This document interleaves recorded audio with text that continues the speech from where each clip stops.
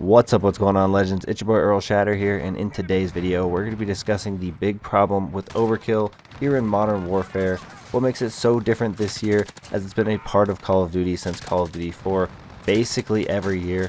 We're going to talk about which Call of Duties it was included in and what makes it so different this year, why does it stand to be kind of overpowered, and why people such as myself are looking to see overkill get a nerf in the future. Before we dive into the rest of the video, if you guys do enjoy this content at any time, make sure you guys show your support for the channel by going down below and smashing that like button. Let's go ahead and throw that goal of 50 likes on today's video. Also, we are closing in on that 3,000 subscriber mark.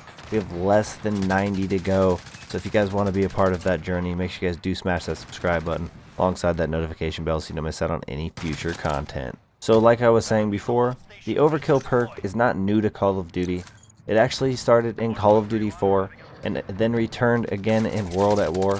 It was a perk in both of those games, and I believe when you put Overkill on, you could not have any attachments on your second primary weapon. Then in Modern Warfare 2, the Overkill perk was then replaced partially by the inclusion of machine pistols, shotguns, and launchers as secondary weapons, and also by the one-man army and bling perks. For those of you guys that didn't dive into Modern Warfare 2 or play it at all, bling allows an extra attachment on your primary weapon. The Pro version allows an extra attachment to your secondary weapon. Then One Man Army allows class switching in-game, but replaces your secondary weapon. And the Pro version was a faster class switching from 5 seconds to 3 seconds. In Black Ops 1, we absolutely did not have overkill whatsoever.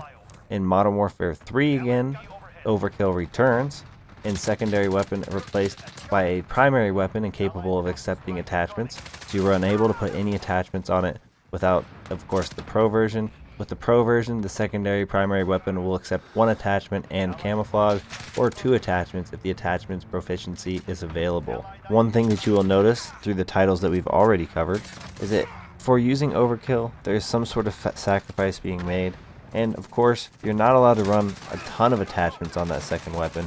Let's continue on with Black Ops 2. Overkill returns again, but it's actually not a perk but a wild card. You carry a primary weapon in place of your secondary, but includes the ability for one attachment.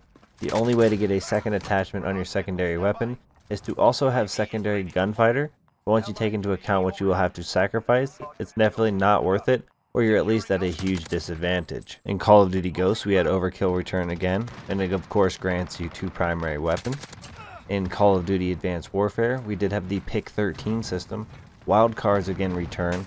Overkill allows you to take a primary weapon in your secondary weapon slot, and again, similar to Black Ops 2, you would also need to run secondary gunfighter to run one more attachment for this weapon, and that would directly impact what you could run on the rest of your class, of course. In Black Ops 3, we have those wild cards again. So Overkill allows you to take a primary weapon in your secondary weapon slot, which again includes the ability to run one attachment, so if you want that second attachment, you will also need that secondary gunfighter. In COD Infinite Warfare, the Pick 10 return. Overkill was again not a perk, but it was a loadout option. Overkill allows you to take, of course, the primary weapon as your secondary weapon, and in order to get that second attachment, you need to have Secondary Expert equip an additional attachment for your secondary weapon. In Call of Duty World War II, we technically didn't have any perks, and we also didn't have wildcards, but we did have those basic trainings, and Overkill was one of them, allowing you to take 2 primary weapons and swap weapons faster. The second primary weapon, however, could not equip any attachments. So, the sacrifice of obviously running Overkill was you could have those 2 weapons, but you couldn't put attachments on the second one, making it pretty bare bones and only intended to really take out a couple of people. Now last year with Black Ops 4, we again had the Pick 10 system. You could have a maximum of 3 wild cards, and Overkill would of course replace your secondary with any primary not in use. Different for this game, it included secondary gunfighter 1 through 3, which means alongside Overkill you could at least run secondary gunfighter 1 and 2, giving you up to 3 attachments if you truly wanted. But doing that would of course leave you with nothing on your primary. So of course that actually kind of cancels things out. Really not a main reason why you would do that, or a big reason why you would do that. Kind of doesn't make any sense. Now you're probably wondering why we would have went over all of the different Call of Duties, getting kind of repetitive with the whole overkill thing. And the reason is just to understand how overkill has worked in the past, throughout almost every Call of Duty that has been featured in, just so we can understand where we are before we talk about Modern Warfare. Just the fact that you had to sacrifice something you were at some sort of disadvantage in one way or another by running Overkill and having those two primaries. Now let's go ahead and dive in and talk about Modern Warfare, because the whole sacrifice and being at a disadvantage truly just doesn't exist. Essentially in Modern Warfare, you have a pick 21 system. Overkill makes you sacrifice running anything else in the perk 1 slot, since we are limited to one perk from each of those slots, 1, 2, and 3. This time around, Overkill provides a large problem, however. It replaces your secondary weapon with another primary, which is normal for Overkill to do. However, this time around, we have no limit to the attachments we can have, except the maximum, of course, of 5, which you can put on a weapon at one time.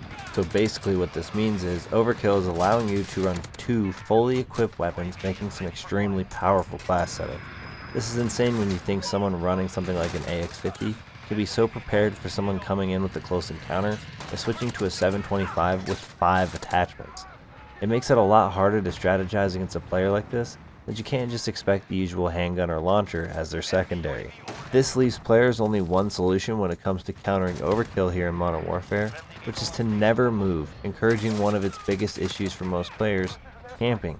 Across the board, I think the best thing they can do to balance Overkill in this game is to limit the number of attachments you can run on that secondary weapon. It wouldn't even have to be unreasonable, and could even include the ability to run 2 attachments instead of the default 5. While this nerf wouldn't completely keep people from running Overkill, it would for sure add more balance to the game and encourage less people that perk is 100% necessary to run. Overkill in Modern Warfare is without a doubt overpowered, and I personally hope it receives a nerf. After talking about Overkill in each of the Call of Duties before we led up to Modern Warfare here, I feel like it's easy to stand out why this is a problem, why Overkill has such a big issue in Modern Warfare than it did in the past. Obviously, I feel like in the past Call of Duties, they thought ahead. They were like, you know what, having 2 primary weapons with full attachments just seems absolutely unreasonable. So in some games, they didn't allow you to run any attachments at all. In other games, they made you sacrifice parts of your pick 10 or your pick 13 or whatever it was in that game in order to achieve an extra attachment or 2. They made it a pain in the butt. They made it almost unreasonable to run in some aspects. But here in Modern Warfare, it remains one of the most overpowered things, and people run it on almost every single class. More people are running Overkill out there than probably any other perk in Modern Warfare, and I think with this small change, you could really bring a lot of balance to the game. Across the board, I hope that Overkill does receive a nerf, and there's probably some of you out there that didn't even know this was this big of an issue, or even why you probably heard other people talking about it. Now that's going to wrap things up for today's video. If you guys did enjoy this content anytime, make sure you guys go down below and show your support for the channel by smashing that like button. Like I said earlier, we do have that goal of 50 likes on today's video. Also, if you guys are interested in finding your way back to the channel, make sure you guys do hit that subscribe button. We are less than 100 subscribers away from 3,000, so if you guys want to be a part of that journey, don't forget to hit that sub button like I said, and hit that notification bell so you don't miss out on any future content. I appreciate you guys for all the support in today's video, all the support on the channel, and I hope to see you all in the next one. Peace!